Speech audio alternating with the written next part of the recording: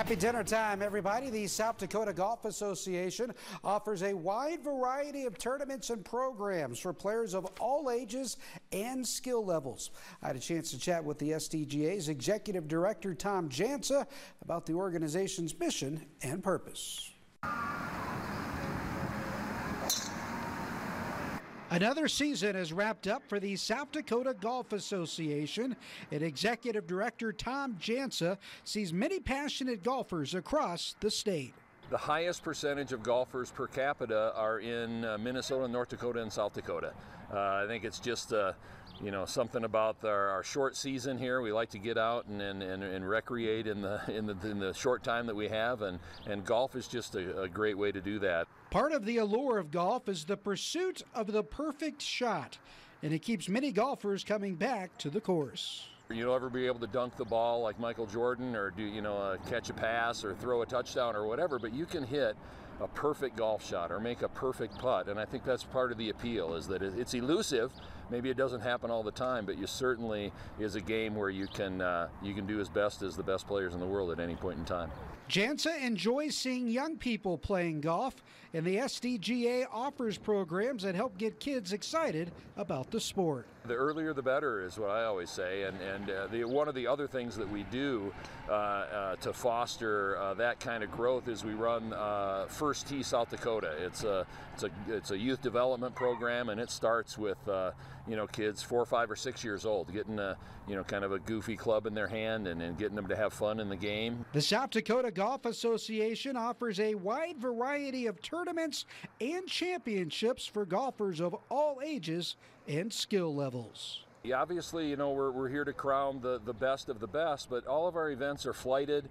You can play against players of your ability and your age group, and so it's a really fun experience. The courses really go all out and have the extra special conditioning for that round, so you feel really special when you play.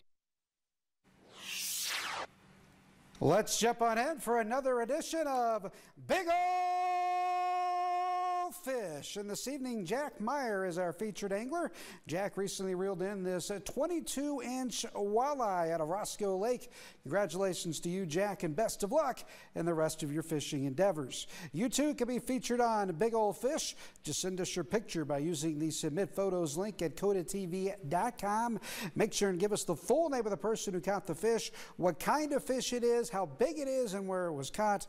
Get those pictures in, and we will get you on Big Ol' Fish. That was a nice looking walleye right there, Phil. And of course, the area anglers continuing to impress, reeling in some nice big old fish. Yeah, you can say that again. You've got an update on the state tennis tournament? State tennis tournament, AA girls state tennis tournament got underway today in Sioux Falls. Of course, earlier this week, we had Class A. STM at Rapid City Christian finished second and third there. But today, AA teams on the court. Sioux Falls Lincoln leads right now with 281 points. Stevens is second with 276. So it's going to be a battle for that state title. The Raiders looking to win their third consecutive state championship, and that will wrap up tomorrow. Also in boys soccer, we have Class A playoff games, and the Belle Fourche boys soccer team with a big win today on the road, knocking off Freeman Academy 1-0. So the Bronx move on to the semifinals. Congrats to them. Yeah, with all this going on, you're still getting ready tomorrow for a very busy Friday night hike.